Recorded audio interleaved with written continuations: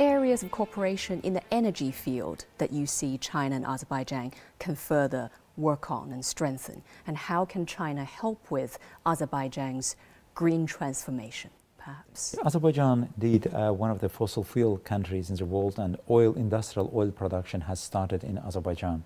But in the meantime, Azerbaijan being a pan-European energy security supplier, because currently Azerbaijan exports gas along with oil to many European countries, but also in the energy field, China and Azerbaijan are also having the close cooperation and collaboration. And in our oil and gas projects, and we see the presence of the Chinese companies as well. Of course, we are looking forward to further develop it.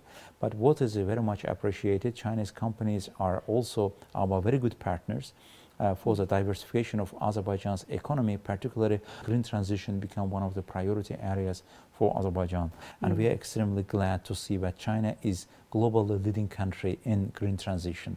Here, actions are speaking louder than their words.